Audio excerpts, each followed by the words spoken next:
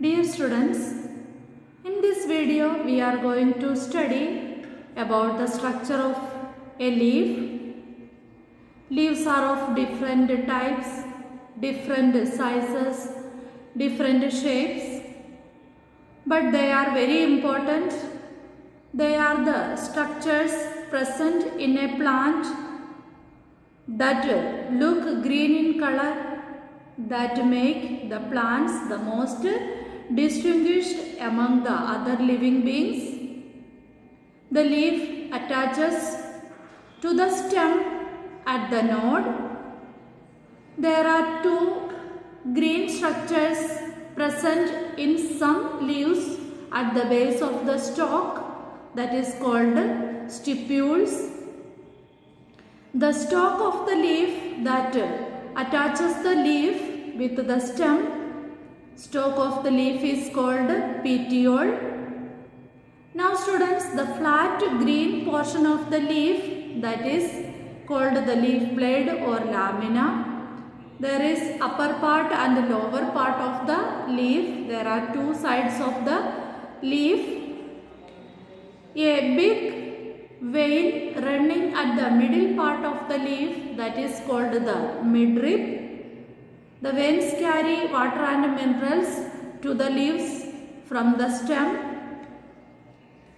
The midrib is divided into many side veins.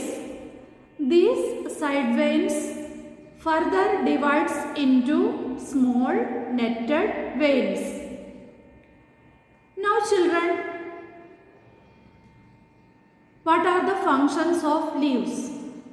The leaves are having different functions, like they are manufacturing the food, exchanging gases and transpiration. Leaf is called the kitchen of the plant because it prepares food for the plant. The prepared food is stored in various parts of the plant. In some plants, the food is stored in the leaves itself.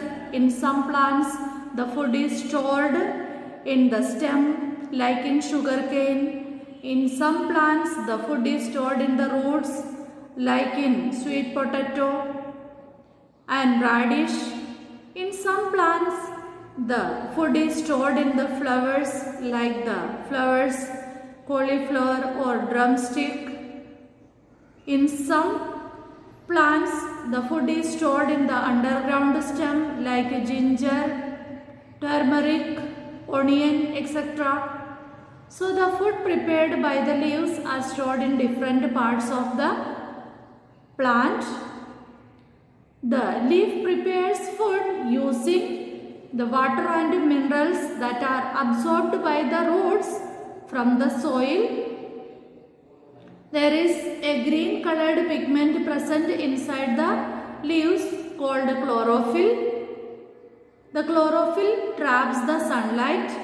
The sunlight is necessary for photosynthesis. We can say that the photosynthesis occurs during the daytime because during daytime the sunlight is available. So students, the process of food making in plants is called photosynthesis. We can say that the plants feed the entire organisms present in the world. Now students, the second function of leaves, that is exchange of gases.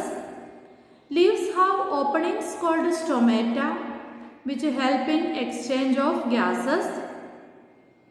During day, they take in carbon dioxide and give out oxygen for photosynthesis. During night, they take in oxygen and gives out carbon dioxide for respiration. So students, there are two types of gaseous exchange happens in the plants. One is respiration and one is photosynthesis. In respiration, oxygen is taken, carbon dioxide is given out. On the other hand, the photosynthesis is opposite to respiration, in which carbon dioxide is taken through the stomata and oxygen is given out as a byproduct. Now children, the third function of leaves, the process of transpiration. Transpiration is the loss of water through the stomata. It helps in cooling and absorption of water and minerals.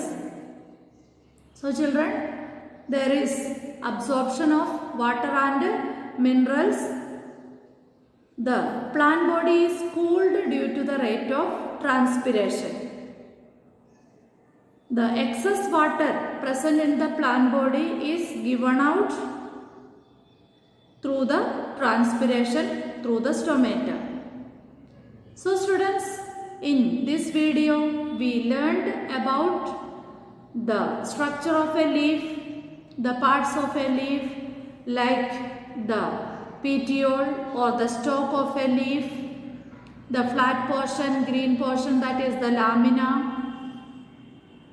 There are stipules present at the base of the stalk where the leaf joins with the stem. There is a big vein in the middle of the leaf, that is the midrib. There are many side veins. Side veins further divides into netted veins.